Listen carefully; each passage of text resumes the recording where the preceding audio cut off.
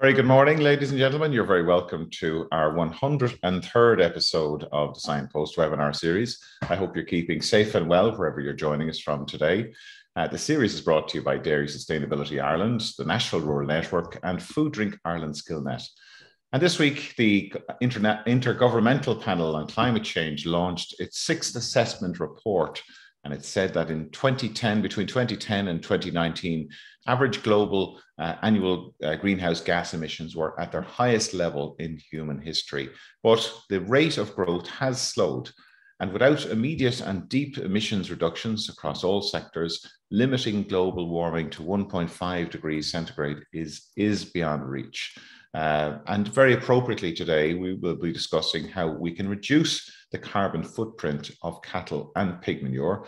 And we're delighted to be joined by Stephen Nolan, who is Field Research Lead with Glassport Bio, and Shaun Connolly, who's a PhD with NUI Galway and Teagasc. And you're both very, very welcome to the Signpost webinar. Thanks, Mark. Good to be here. So, yes, we can hear you loud and clear perfectly. Good morning, Pat. How are you today? Good morning. Great. Not a bother. All well down in Wexford? Well, I'm actually in Carlow, but yeah, they're grand in Wexford too. You trust they're fine in Wexford. So maybe, Stephen, if you could give us a short overview of this project. It's very timely, and obviously pig and cattle slurry are both very valuable, particularly in the last number of months to farmers as a fertilizer, but also what we want to talk today about is how we can reduce that emission factor from these slurries. So I've done some time with Teagasc. I have a degree in agriculture, and I've more recently completed my PhD in environmental microbiology. And as part of that, I've done some work on greenhouse gas abatement from agriculture with Glassport Bio, which is a spin-off company, a startup based out of NUI Galway. We're doing some work with Teagasc, which we're going to introduce today. Shaun is taking that on down in Johnstown Castle. So it's just good to present some exciting research and results that we're producing in Ireland to tackle greenhouse gas emissions from agriculture and do more sustainable agriculture in general. So great. Thanks, Stephen. And Shaun, where are you coming from today? Currently in Galway. Yeah, just back in NUIG right now. But for the last 2 years, I've been down in Wexford in Johnstown Castle, and I've been completing or close to completing my PhD, studying gaseous emissions from cattle slurry. So a lot of the work I'll be presenting here today will be a lot of my PhD work. So hopefully you'll find it a little bit interesting at least. Great. Oh no, we're looking forward to it, and best of luck with your PhD. I'm sure you can see the summit now at this stage. Exactly. Great. So Stephen, I think you're going to lead off, and we will hear a short presentation from you, and then we'll take questions from our audience afterwards. So please use the Q&A tab at the bottom of your screen to send us through your questions. And today's session is being recorded and will be available on the Teagasc website as well as our YouTube channel. And if you want to listen to it in your car or your tractor or wherever you are, there will be a podcast version available of this webinar on the platform of your, whatever platform you use for your podcast. So Stephen, we will ask you to share your screen, and we will talk to you after the presentation. So like we said, we're presenting some research based out of Galway and Johnstown Castle in Wexford. So we're looking at climate change in agriculture, and I'm working with Glassport Bio, which is like I said, a startup in Galway, and our lead product is what we've called Gas Abate, and it's there in the title. The intention is to abate greenhouse gases from agriculture. Within that, we have two projects that we're presenting today. One is funded by the SEAI, and we've called that GEBTech. It was our initial effort at looking at cattle slurry and reducing greenhouse gas emissions, with the view to improving the potential for renewable energy production from slurry. And following on from that, then we applied treatment to pig slurry, and we've titled that the PIGergy Project. So we're going to present some results from that today as well. So as most of us are aware at this stage, the greenhouse gas emissions from agriculture are significant across the world, and even more so in Ireland, where 37% of greenhouse gas emissions come from agriculture specifically. Within that 37%, approximately 25% come from manure management and enteric fermentation. And this is where Glassport Bio is looking to tackle first and foremost. The approach of some people will be to say that we have to just stop producing animals and beef and meat and dairy even, and that we should just all go to being vegetarians. That would have significant impact on the rural economy and on livelihoods in the countryside. But we do recognize that we want to produce meat and beef and dairy as sustainably as possible. And so to do that, the first step we see is tackling manure management. It's probably the easiest step to address. And then Glassport Bio are looking at feed additives to reduce enteric fermentation as well, because that's a bigger chunk of the pie, as you can see there. So the problem with gaseous emissions during manure storage is that while the manure is being stored, it's constantly emitting ammonia, methane, some toxic gases as well. And during those emissions, you lose nitrogen value, you lose carbon to the atmosphere, and once that's lost, it's no longer valuable and it can't be returned or recovered and applied to land. So that results in increased mineral fertilizer purchases, and where anaerobic digestion is being used to produce energy, results in a lower energy output from the slurry. There are also some health and safety risks around stored slurry that the farming community is well aware of. And of course, it contributes to the total greenhouse gas emissions from agriculture. There are some steps that can be taken to mitigate emissions from stored slurry. Primarily, they're expensive, so they revolve around covering storage or applying acid treatments, sulfuric acid or different treatments. And some of them are ineffective. Some of them reduce either carbon emissions or ammonia emissions, but none of them prevent both carbon and ammonia emissions. So if, for example, if you cover a lagoon, you'll reduce ammonia emissions because there's less wind flow over the surface, but you will create an anaerobic environment that is conducive to producing more methane. So so the current treatments are ineffective or expensive or both, and can cost up to €5 per ton of slurry treated without producing any net benefit to the customer or to the farmer. So our solution, we've called it Gas Abate. We have a few different application types. So in smaller applications, you could have a slow release block, or in bigger storage tanks, we could have automatic dosing pumps or hand applied pumps. And the aim of the treatment is to target methanogens. So methanogenic archaea are constantly producing methane in anaerobic environments. So we look to inhibit that microbial gas production. And in so doing, you reduce the bubbling of gas up through the slurry and reduce other gaseous emissions as well as just the methane.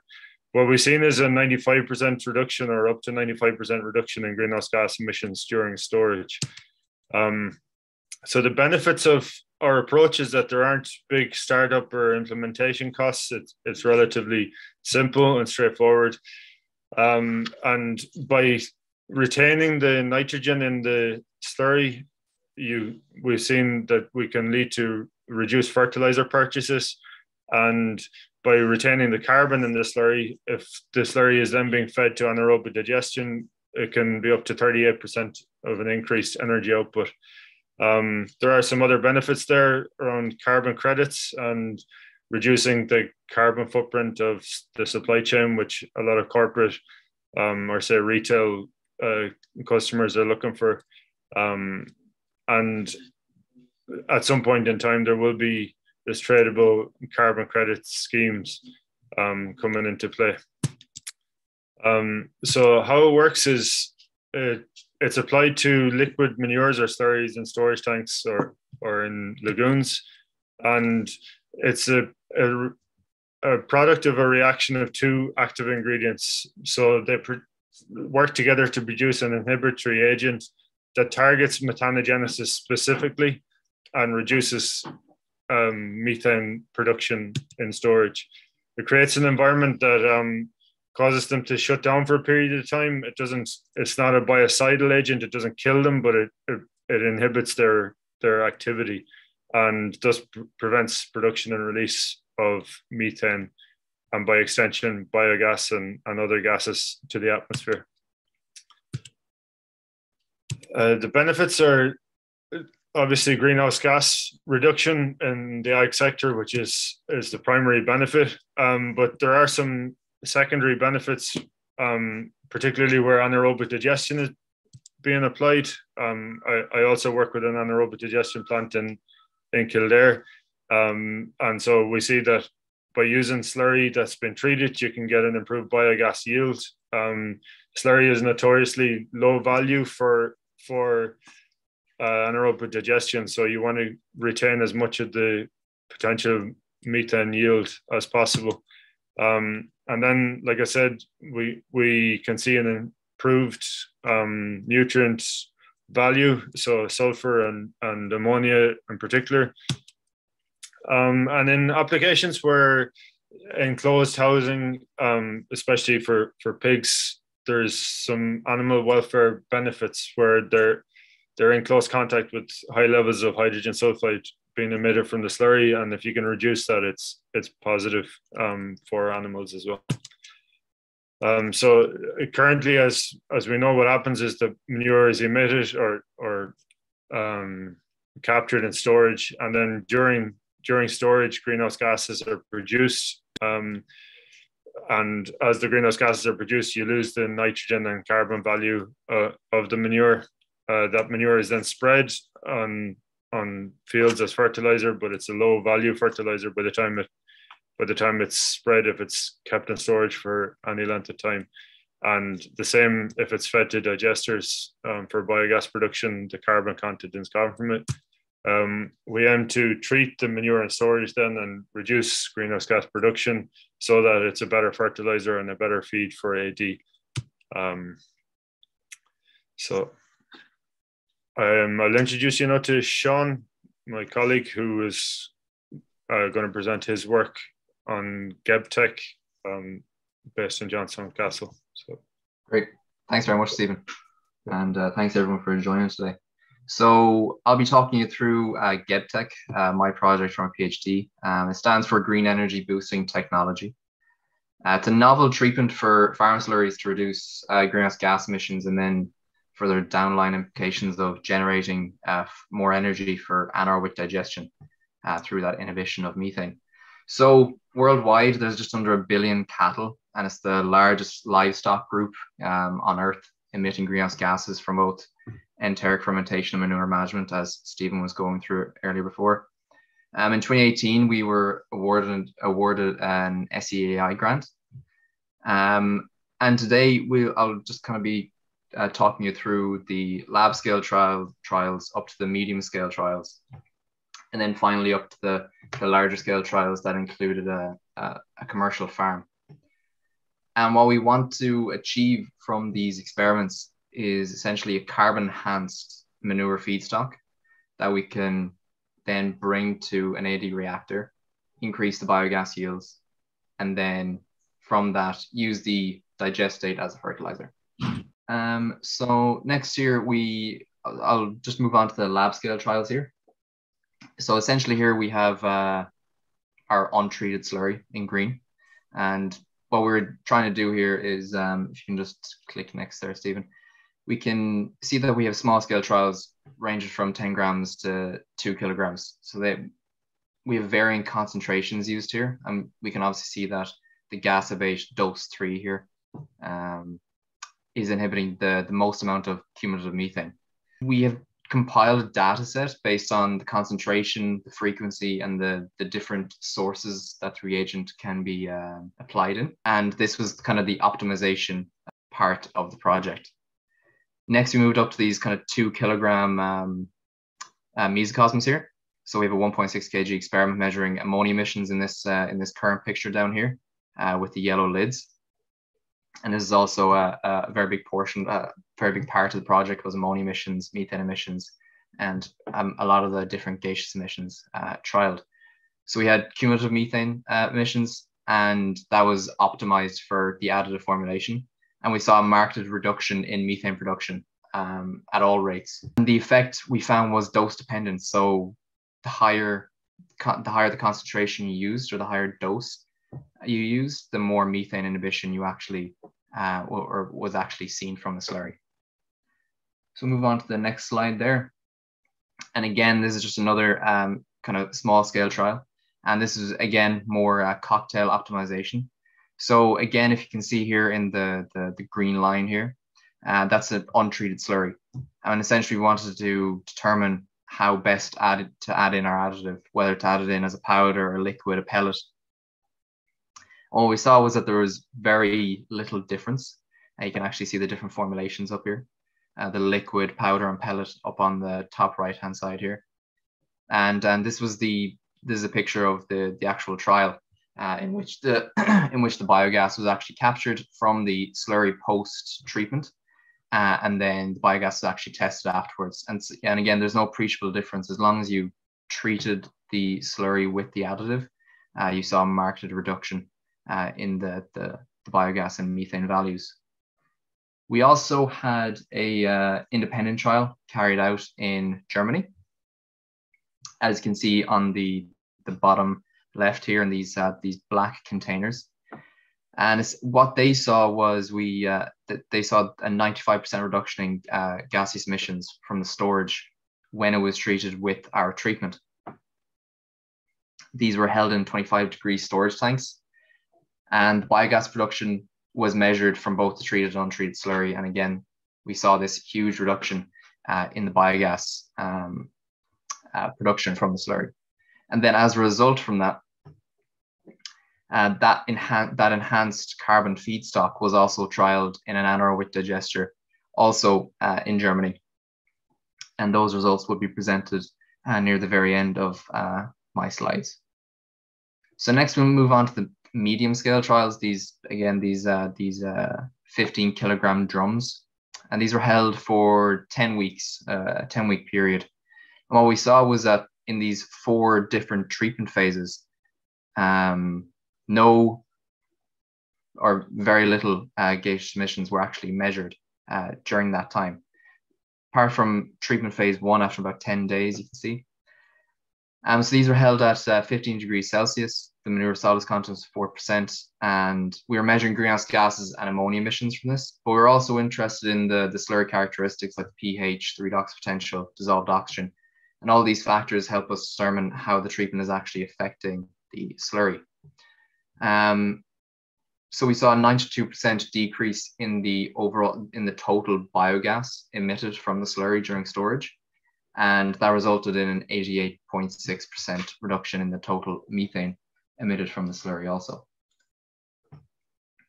And next we'll move on to my own experiment in Johnstown Castle here. So we had 9 1 meter cubed tanks, and we filled them with slurry essentially. And then we wanted to treat those tanks with the exact same treatment.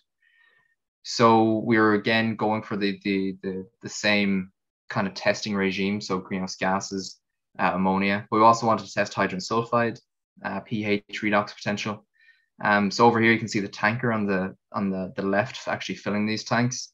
The tanks being the tanks when they were full, and then some of our measuring equipment down at the bottom here. So our redox potential probe, the lid that was testing some of the greenhouse gas emissions, and then over here, those glass tubes measuring ammonia.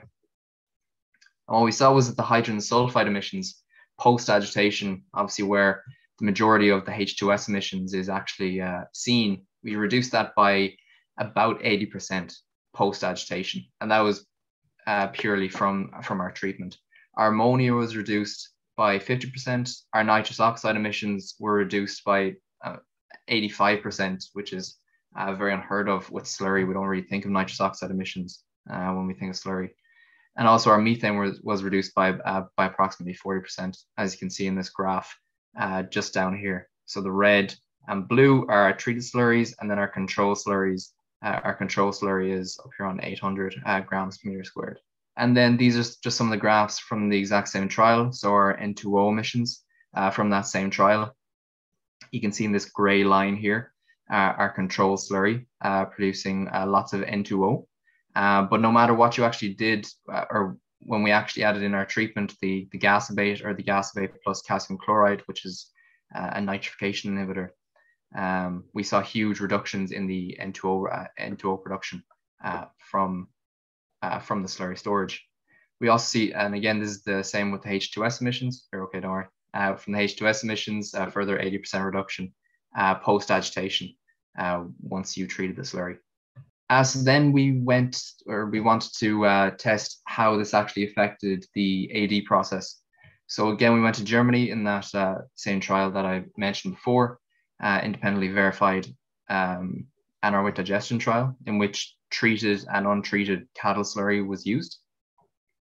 And what they saw, there was a 38% increase in the biogas output from the treated slurry compared to the untreated slurry. Next, we also had triplicate 10-liter bioreactors in NUIG. This is a picture of them over on the right-hand side here.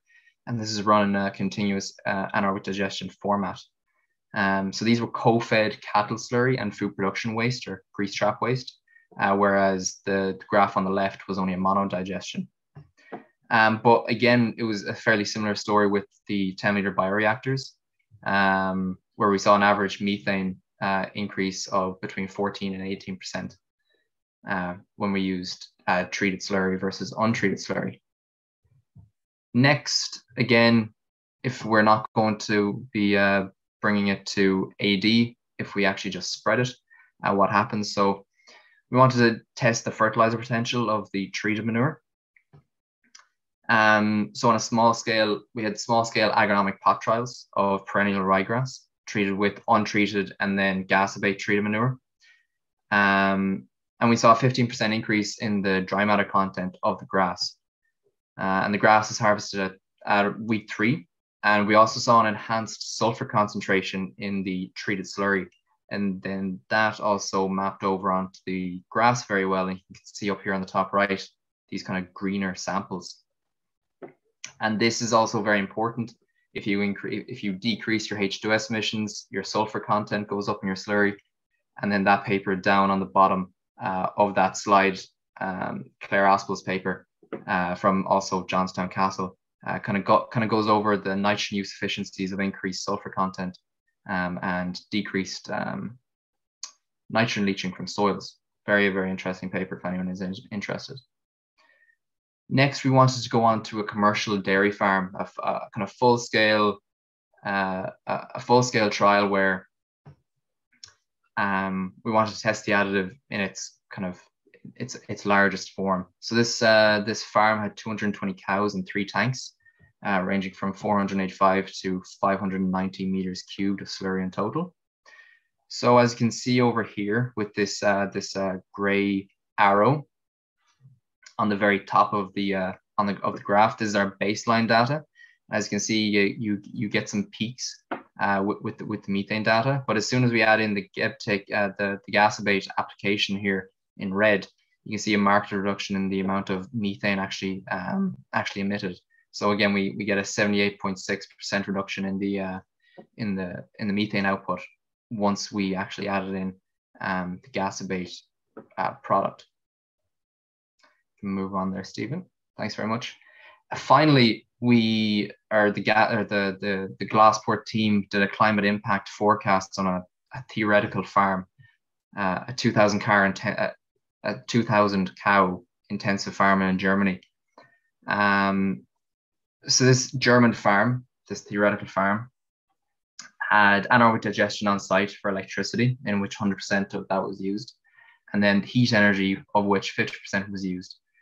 And the farm has a use for the digestate as a fertilizer also. So the climate impact, or the climate impact forecast from the EU, this tool that we use from the EU, includes the gas vape production, the production of the gas vape products, the transport of the components, the fertilizer transport, the emission of the slurry management, the emissions from the gas vape pumps, the biogas output, or the increased biogas output from AD, and the ammonium content of the digestate following the gas vape tree manure. And what we can see is that there was, just hit next there again, Stephen. There you go. You can see a 3.7 kiloton saving in CO2 equivalencies, and this is equivalent to 3,700 potentially tradable carbon credits for a farm if they do end up being tradable. So again, it's a very huge saving in terms of carbon, and something that can be looked to for the future to actually save on carbon and potentially a new income source for farmers. So I'd like to thank you all for your attention. I'll hand you back over to Stephen, who will be talking about PIGergy. Okay, thanks, Shaun. So having successfully looked at cattle slurry and treatment of cattle slurry for reducing greenhouse gas emissions, we wanted to apply the treatment to pig slurry to see if we would have a similar effect. And so we titled this project PIGergy.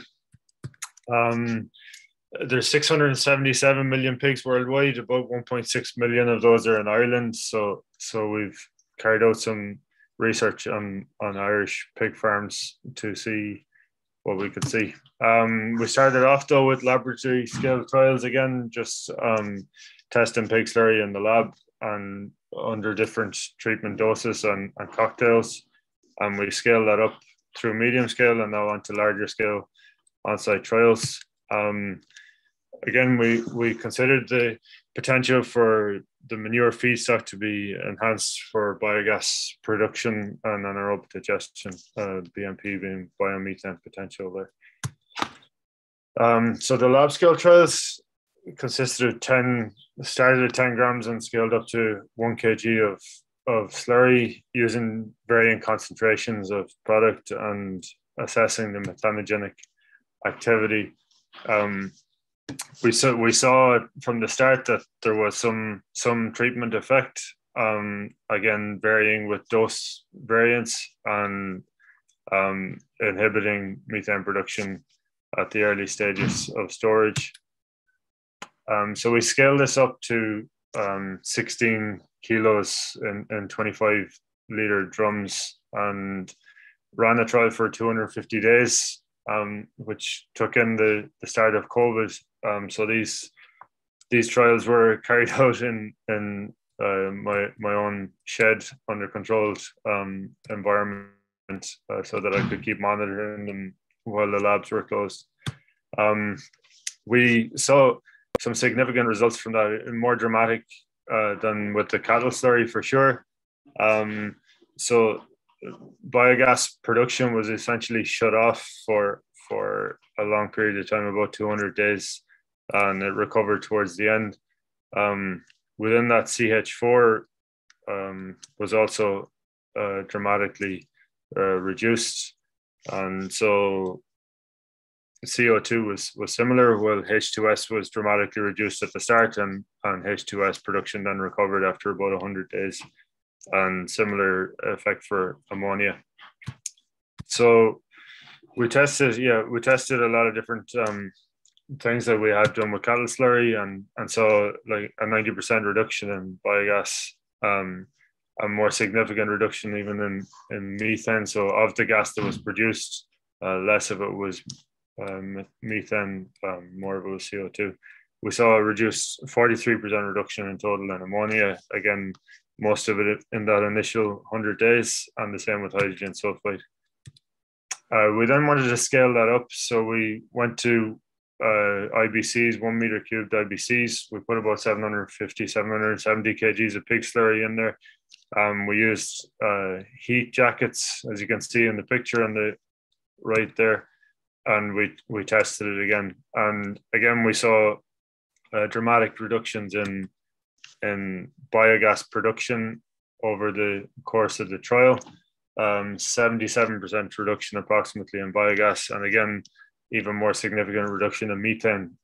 So what was interesting in this trial though is that after a week we tested odor producing compounds and saw a dramatic reduction in odor producing compounds. And anyone who's involved in the pig industry would be aware that in order to increase capacity or to even review licenses or any of that, odor is a massive concern for pig farms. And so the ability to reduce odor production from stored slurry is significant beyond just greenhouse gas emission reduction.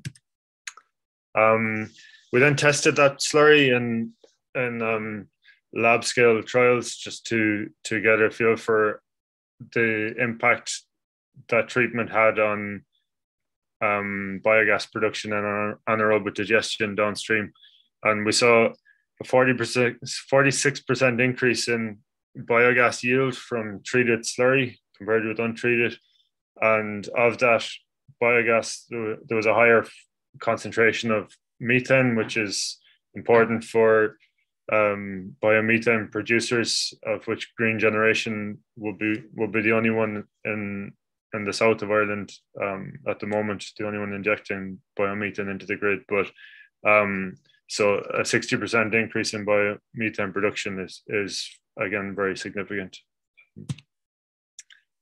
So we applied the same climate impact forecast tool as Shaun demonstrated earlier with cattle slurry, and we took a large pig farm in an Irish context with an AD plant generating biomethane, and assumed a use for the digestate, which digestate is used as a fertilizer for tillage crops around Kildare and Niue for sure. And so when we applied the same tool, the carbon footprint reduction wasn't as dramatic as it was for the cattle slurry farm, but it was still significant. And we saw per ton of slurry treated, you get a 52 kg of CO2 equivalent saving, which amounted to 839 tons of CO2 equivalent saved or mitigated in the context of a large Irish pig farm. There's some equivalence there to make it understandable for everybody. So I'm not sure how elephants get in there are relevant in an Irish context, but anyway, they're there anyway. So the next phase of that is to look at the potential for trading that saved carbon in terms of carbon credits, and that's something we're working on in the background, which will make it much more attractive to everybody involved. So Glassport Bio have a couple of other projects in the works. SEAI have funded the scale up of the pig treatment to large scale. We have an industry academic partnership and with an aim to market launch in 2024. We have trials planned for Ashley's pig farm in Waterford. They have an associated AD plant, so we can verify our findings at full scale. We have also received funding from the EIC for scaling up the cattle treatment to market. And the aim is to launch that in 2024, initially in Ireland, and then looking further afield than that. So that's our work, and thank you for listening. We'd welcome any questions you'd have. Thank you, Stephen, and thank you, Shaun. Really enjoyed that presentation. Really, really innovative work that you're doing. there with Glassport Bio, Teagasc, and NUI Galway. And lots of interesting questions coming in there. Just remind people, if you do have a question for Shaun or Stephen, please do use the Q&A tab at the bottom of the screen. I suppose from my own perspective, just looking at the work that you've done and the testing that has been done, how far away is this from being commercially available, or is it available now to farmers? So the intention is to validate our findings at full scale in the next year. We're working on that, and then we'll be looking to launch in 2023, 2024. So in the next year or two, we'll be looking to launch to market fully. Brilliant. I'm sure I see there's quite a lot of interest from our colleagues in the Department of Agriculture joining us today. I'm sure this is a potential game changer when it comes to reducing emissions. Just in terms of those figures that you presented there on the CO2 equivalent reductions, I think it was approximately 100 kg per ton with cattle slurry, and was it 52 with the pig slurry? What does that equate to in overall percentages? What as a percentage difference with and without the additive? So it came to about 85% reduction in biogas, 85 to 95% reduction in biogas production. So obviously methane is a significant component of the greenhouse gas emissions from agriculture. So if you could reduce greenhouse gas emissions from slurry by 85% even, that would be, if it's about 3.5% of the total, you're looking at a 3% reduction in the Irish context overall. So that in itself is a massive step towards our total greenhouse gas emissions and reaching targets. The next phase of that obviously is then to look at the feed additive side of things and reduce enteric fermentation emissions. And that's something we're working on in the background as well, with Teagasc and NUIG. So. And in terms of how somebody would implement this on their farm, I know you showed us slides there with a device there that does it. Is it a slow release? Maybe could you just talk us through that a little bit? Yeah, how that would actually operate? For sure. And does it require specialist installation as well, do you think? Maybe it's a bit early to say that, but just from your own view on that.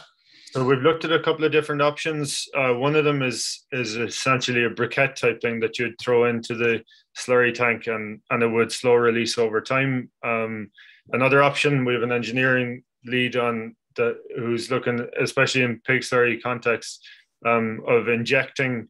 So it's a fairly simple setup with some pumps that would inject the treatment. And so when you see the biogas production starting to recover, it would be smart and essentially inject and dose treatment as it needs to every 10 days to 2 weeks.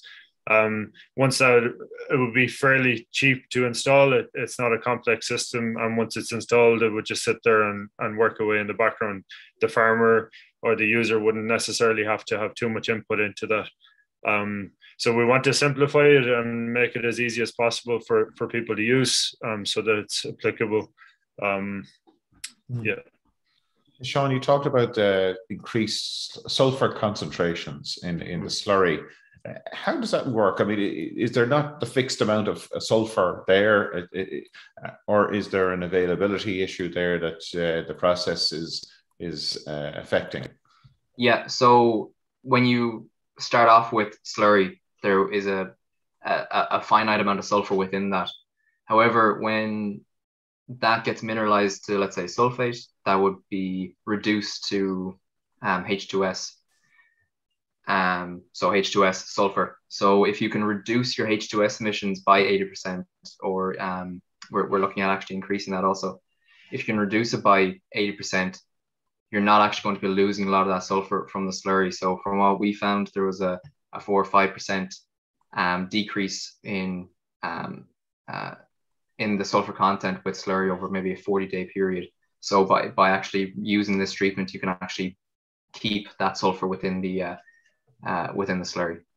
Very good. And just on that hydrogen sulfide piece, I mean, there is a farm safety risk there with hydrogen sulfide release during agitation. Is that something that you would see having reduced risks there from a farm safety point of view?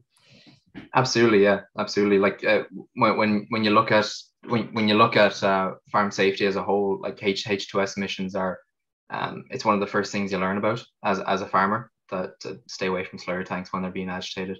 So if you can reduce that risk, that would be a huge thing for Irish farmers and farmers in general.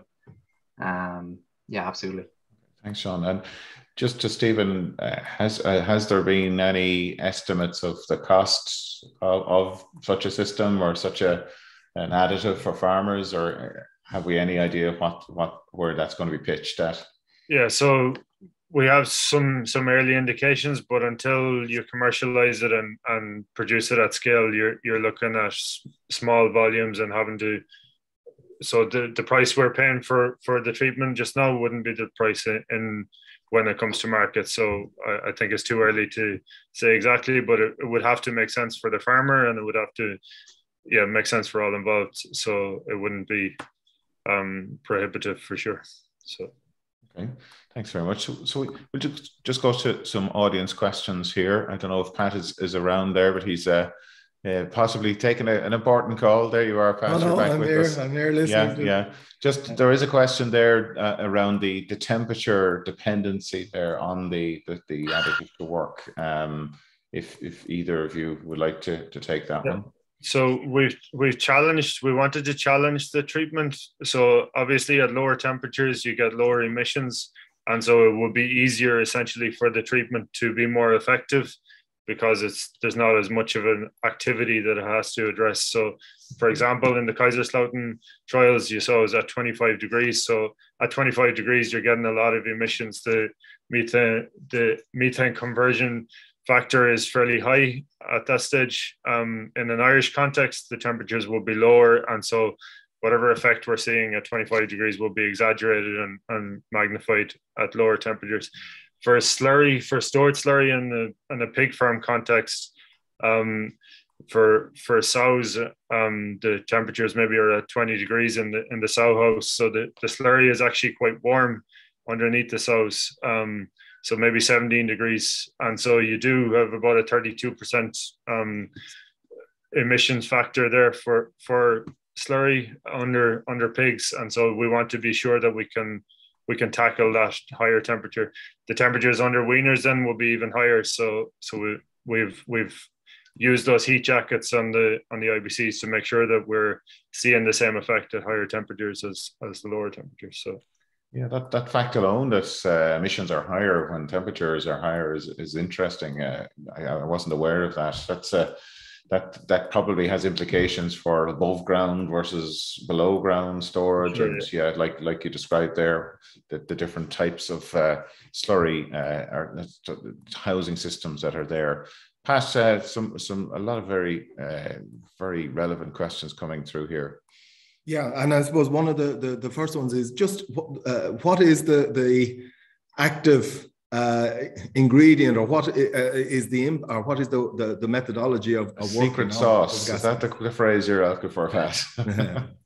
It's just two compounds that are commonly available, but when they work together, they react with each other and cause an effect.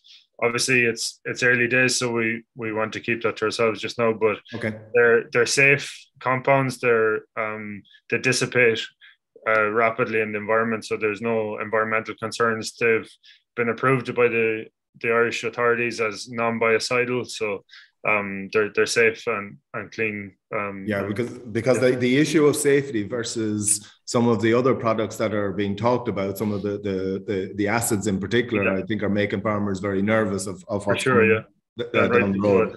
So I think that's a real positive. One interesting question we have flagged now in the medium term a potential requirement to cover stores. Do you see this as a potential alternative treatment that might replace the need for that to happen? Sure. Well, covered stores, so it's a requirement in some places already. So there is a benefit to covering tanks. The issue with covering is that it's extremely expensive relative to the size of the tanks. So there's a huge capital expenditure there, and it doesn't do anything to stop methane production in stored slurry. In fact, it encourages methane production because it creates an anaerobic environment. It is effective for ammonia reduction. So there's nothing to say that this treatment used in conjunction with covered stores wouldn't be a good option. But in the short term, for sure, this is much cheaper and it's effective at both methane and ammonia reduction. But I think we are heading towards a case where for sure all kind of new facilities will be required to have covered storage. Okay. And possibly even refrigerated storage, which again is expensive to install and has a significant cost of operation as well, as you could imagine. Yeah, there's a question in there about the potential for AD when you're suppressing the methane. What's the reversal process to try and make sure that you can then get the methane out of it? Is there any? It's a good question. There? Yeah, it's a good question, and we've spent a lot of time thinking about this. So essentially, the treatment wears off after a certain amount of time. So it depends on your storage period before going to AD. So if you know that the slurry will be stored for 10 days and then eventually it'll be fed into anaerobic digestion, then you would treat accordingly. If you know it's a shorter period of time, you would also treat less, and then there will be repeated treatments if you're going to store it for longer. So we've seen then that once it is stored, it doesn't negatively affect the methanogenic population in the anaerobic digesters either. So we haven't seen an inhibitory effect in anaerobic digestion itself. What we've seen is that the first couple of stages of anaerobic digestion, so the hydrolysis and the acidogenesis, proceed as normal. So the slurry starts to degrade and break down, but we inhibit the final stage of anaerobic digestion, and so actually it's a much better feedstock. It's almost more ready to go than slurry that's just been degrading over time in a storage tank. So yeah, it's actually positively affects anaerobic digestion as far as we can see. There's a question here, Stephen, in relation to agitation, and you I think you mentioned that there was a reduced agitation time required for slurry that has this treatment, according to this questioner anyway. But is there, without the methane gas bubbling up through the slurry, is there a risk there that there would be a greater crust being formed on the top of the tank? So I don't know, have you looked at that? Yeah, so we have to see the dynamics in full scale tanks for a start, but crust, even if there was a bigger crust being formed, crust formation is one of the key ways of actually eliminating some odor and ammonia emissions from stored slurry. So even if there is a better crust being formed, then it's actually a net positive. Okay, very good. There's a question there about dry matter of the slurry, and I think the example you took looked to be a very high dry matter slurry, but I suppose a lot of slurries at farm level, particularly I suppose on dairy farms, tend to have a lot of water coming in, and on pig farms, depending on the feeding system, can vary significantly. So what's the impact of that, and is there issues around the economic viability of the use of the product where you might have low dry matter slurries? Yeah, so again, the idea with using high dry matter was just to challenge the treatment. Obviously, if there's more volatile solids available to the methanogens, then you're more likely to get a bigger volume of gas coming off. We have tested a variety of different dry matters range, and we're settling on about 8% solids for dairy slurry, just as kind of nice happy medium of where we're at. So we're testing a range of temperatures and a range of dry matters. So pig slurry, I work with a pig farm here in in Kildare, and the pig slurry will range from 2%, where there's a lot of washing going on, to up to 4.5% for weaners. So we're very aware of the different ranges, and we're looking at treating all ranges. We did want to really push the product and test it at temperature and with higher dry matter as well, just to make sure that it works effectively. Do you have any, I mean, are there any other concerns about the product, like, let's say, bar the price? I mean, are there any pitfalls to using this type of technology? That's a good question. Or is it just good stuff? I'm struggling to see it. Yeah, I suppose I'm coming from I'm looking at it there. I mean, the figures you presented at the start there, the 3.5% of the emissions, or the methane emissions, are coming from manure storage. So this is tackling a relatively small portion of that. But there is an ammonia component here as well, isn't there? Yeah. So yeah, the 3.5% is small relative to some of the other emission sources. But if you were to reduce your greenhouse gas emissions, let's say by 3%, that's dramatic in terms of achieving these 1.5 degree savings or whatever else. And so yeah, the danger, I guess, is that we just settle there and say, okay, we've done the slurry bit and just leave it at that. Yeah. You saw there the enteric emissions are over 20% as well. So we do want to look at feed additives and tackling enteric emissions, because especially in an Irish context where animals are out on land more, this mightn't be as good or as relevant. So you do need to also look at enteric emissions. In other countries where animals are kept indoors all day long and they have higher temperatures and all that, this may be even more applicable. But the danger is we just kind of settle and say, okay, we've tackled slurry and we can see an effect, and then we don't step on from there. But we need to push on and really make agriculture sustainable so that we can just have a continuing industry. That's a really important point. I mean, that 3.5% is particularly low in Ireland because of the outdoor pasture-based systems that we have in this country. So no doubt it will have a higher impact in those other countries. Pat, back to you.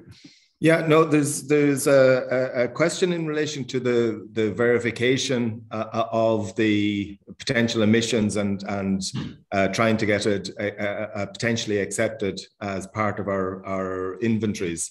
Yeah. Are you working towards that? We are, yeah. We're working with, there's a couple of different verification bodies, and we're engaging with 2 or 3 of them. So that's part of the process before launching this on the market, is to have a verification in place. So we're talking to 2 or 3 different bodies that do verification of greenhouse gas emission savings. Yeah, and I suppose another issue that's kind of in the new, or not so much in the news, but engaging people a good bit at the moment, is the nitrogen value of the slurries coming out.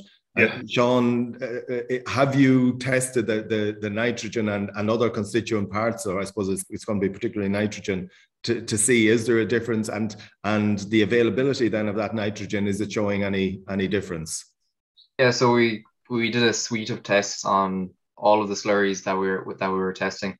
At the very start of the project, the ammonia emissions were higher, and that was simply down to the way in which we were actually adding the treatment to the slurry. However, ammonia is more of an engineering problem rather than a microbial problem. So once we had that kind of engineering problem fixed, we had that ammonia problem under control. What I will say from my own experiments is that we had a neutral impact on the available TAN, total ammoniacal nitrogen. So from that point of view, there's very little impact on the actual nitrogen in terms of losing it as ammonia. So in general, you're saying the slurry will have a very similar value to the existing slurry. It's not because it's holding on to or losing less. You're not getting a significant no boost. So So we did carry out pot trials on slurry that we treated in NUIG as well, and we did see an increased dry matter from the grass after a single application of slurry that had been treated. So that's still open. It's one of the questions we have still. We intend to do more field trials and test it and get solid results on that as well. So. And what's just a question there? What's your kind of timeline that is potential for coming to market if things go well across the project? So we'd be hoping to within the next 2 years have both the cattle slurry and the pig slurry treatments available on the market. So that's the intention. So we have some funding secured to bring it to market essentially now, and we're going through all the appropriate steps to do that. And I suppose importantly, you see this as being something which is not going to take a huge amount of effort at farmer level, that you're working on systems for application that will effectively work pretty much on their own without huge managerial content or managerial effort involved. For sure. As we know, farmers are busy as it is. And so something that's going to be labor intensive isn't going to fly. So we want to make it as user friendly as possible. And that's what we're working on now, just kind of automating application. And that's going to be a key component of the treatment as well. I just want to make just an important clarification there, that the figure 3.5% that I quoted, I thought it was 3.5% of agricultural emissions. No, it's in fact, it's 3.5% of total emissions. Yeah. So that's a really important distinction to make here, is that this figure or this technology has really a huge potential to reduce the total emissions from agriculture. One final question, one possibly important one. The viability of AD in Ireland has always been problematic, and I think with a development like this and with what's happened, I suppose, with prices over the last while, do you see this as having having the potential to give a major push to that industry in Ireland? Sure. So something significant that's happened in the last year, I do some work with Green Generation in Nerney in County Kildare, and we've received these international sustainability carbon credits, which makes the gas that we produce far more valuable. It's far more valuable now than it was, and so AD itself is now far more viable than it was even a year ago in an Irish context. And then any slurry you use for AD, it gets a double bonus essentially under the Renewable Energy Directive 2. So that again makes it far more viable. If you were just treating slurry and not using any co-digestion products with it, you probably wouldn't produce enough gas to make it viable. But when you factor in carbon credits, which are there and available and in play, they're not theoretical, they're physically there in place. And then you talk about a 30% increase in gas produced from that slurry as well, then this makes it far more viable for sure. Yeah. Okay, thank you. Right, there we must leave it. We're just over time, I'm afraid. Lots of huge interest in this topic, and maybe Stephen and Shaun, you could join us next year when you're, in the market, and just to get that feedback from farmers would be excellent. I think a product with huge potential from the figures that you've presented today. So thank you both for the time that you've put into your presentation, and Pat, thanks very much for helping with questions. And next week we'll be joining you next Thursday rather than Friday, given the week that's in it, and we'll be joined by Elaine Cross, who is Corporate Affairs Manager with Danone, and she's going to be telling us about the Danone sustainability story.